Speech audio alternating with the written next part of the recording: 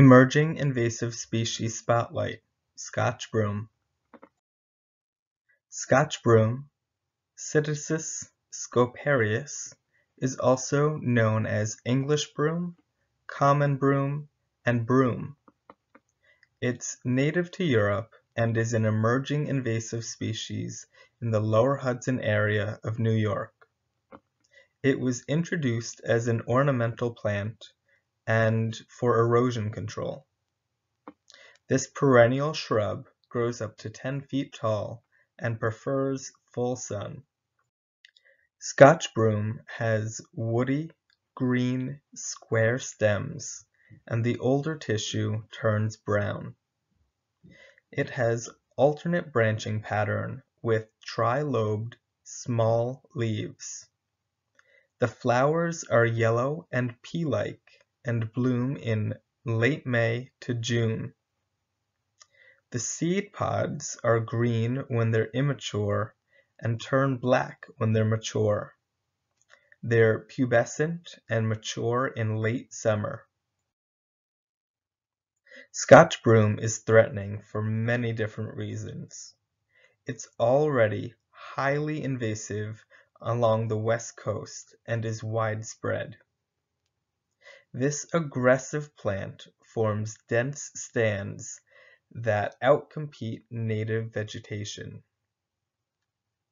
It also invades many different habitats, from grasslands to roadsides to shrublands to forests and riparian areas. The seeds can be viable in the seed bank for up to 30 years. It's also a nitrogen fixer, so it produces high levels of nitrogen that get deposited into the soil. This plant is unpalatable and slightly toxic, so it won't be grazed by any animals. It has photosynthetic stem tissue that allows it to grow even throughout the winter. This plant also alters the natural fire regime. Scotch broom distribution is pretty limited in New York. These maps were generated in April of 2020. Most of the infestations are in southern New York near Harriman State Park in Orange and Rockland counties, but there is a report as far north as in the Adirondack Mountains, which is pretty alarming.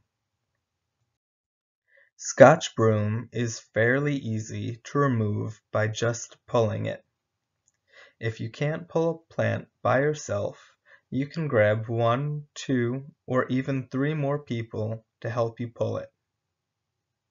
You can also mow larger infestations, but this plant will resprout from cut stumps, so mowing will take multiple years. You could also do cut stump or foliar applications with glyphosate. We're also using detection dogs. We've trained dogs to be able to smell infestations of Scotch broom. These dogs are helping us find new infestations, map the boundaries of infestations, and make sure that we're as thorough as possible when we're doing management. Thank you to our partners who made this possible.